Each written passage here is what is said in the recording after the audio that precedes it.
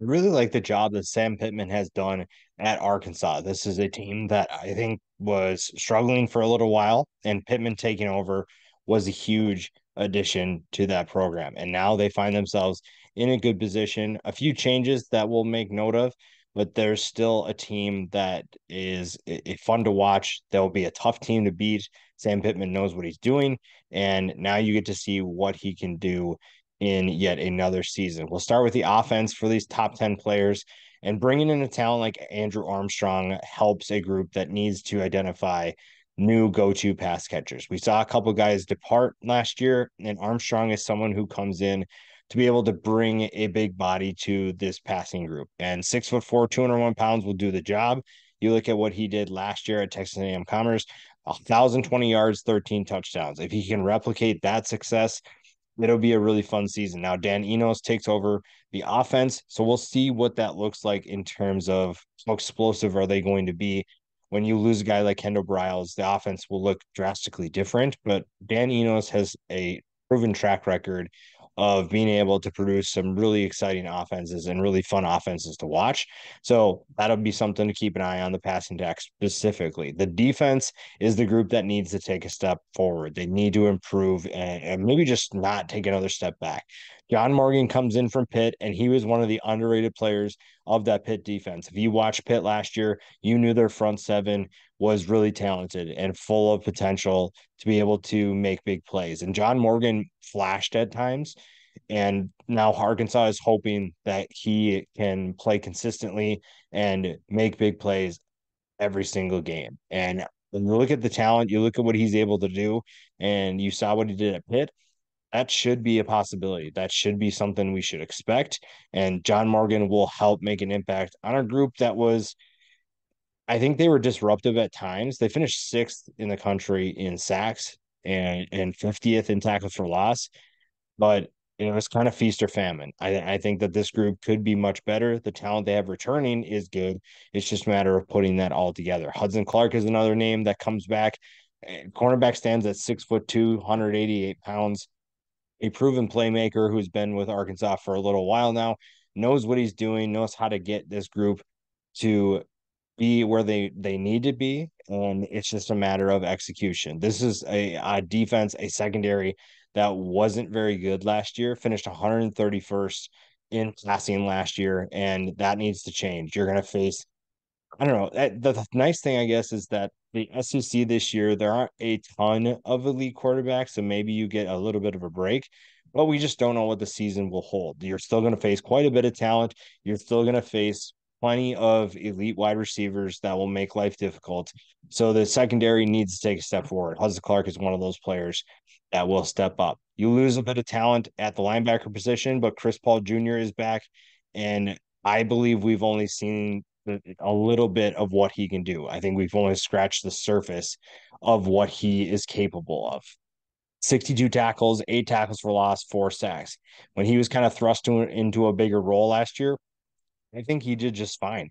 I think that he showed he is the future of this defense, the future leader of this defense, and that will help because, again, as we mentioned before, this defense wasn't very solid last year. It was a group that struggled at times, but it's a group that I believe has quite a bit of talent that can make that different this year. I believe they could take a step forward. They could be a much improved group. And again, if the offense continues doing what it's doing and the defense even takes a little step forward in terms of power ratings, in terms of creating stops and whatnot, this is going to be a much better team. And obviously the defense plays a role in that. And when you look at the talent back on offense, it's easy to see why you could get excited. Tyrone Broden comes back at wide receiver, 6'7", 195 pounds. So you have a 6'4" receiver and a 6'7" receiver.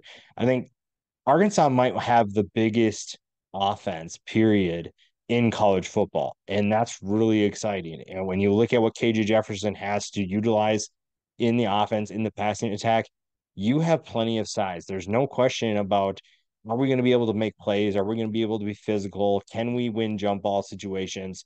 That answer should be yes. Broden is an example of that. Average nearly 16 yards per catch, and he could take a step forward if it works out between him and KJ, if this passing attack gets to where it needs to be. Protecting KJ will be the biggest thing, and Brady Latham comes back. They lose a little bit of talent on the offensive line, but Brady Latham is a guy who is a proven playmaker, a proven leader, and with 39 games of experience under his belt, he will get the new guys up to speed, and that's huge, especially when you're playing the SEC. Everybody knows that you have to be able to compete at a high level, and offensive line is really where things up. The trenches in general is where you really need to step up, and they bring a guy back like Latham to be able to help out with that. We mentioned the secondary and how that needs to improve. Dwight McGlothern will be another player to watch. 4 interceptions last year, so he is a playmaker. He has pretty good size at 6'2", 188 pounds. So it's not a matter of the talent because Arkansas has the talent. It's obviously about the execution and what they're able to do. And Sam Pittman knows that. He knows that he needs to get his defense, he needs to get them going because if they're able to, like I said, improve even a little bit, this will be a fun group to watch. And obviously, McLaughlin did his part. And if you can see this secondary take a step forward, if the front seven also creates more big plays like they did last year, then I think this is a much better group. And one of the guys that they also added to their front seven from the transfer portal is Trahan Jeffcoat, someone who has been really good at Missouri, 19 and a half tackles for loss, 11 and a half sacks with his time with the Tigers. Now you get a player who can be that disruptive force and who can make an impact and help out that secondary. That's going to be huge. And Arkansas is lucky to have him. I really like what he can do. You look at the length, you look at the hand placement. He has the tools to be disruptive.